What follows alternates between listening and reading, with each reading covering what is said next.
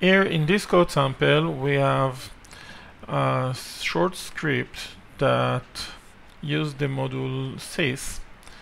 Over here, when we refer sys.argv, we actually get a list of all arguments that were received from the execution of this sum.py program.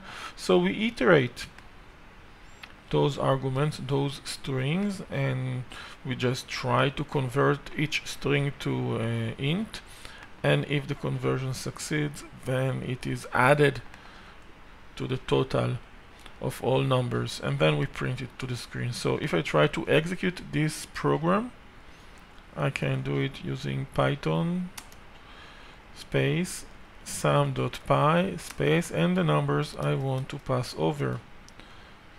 Now the output will be the sum, the total of those numbers. If I try to pass something that cannot be converted to int, let's say just a simple string, then it won't be added, the other numbers will.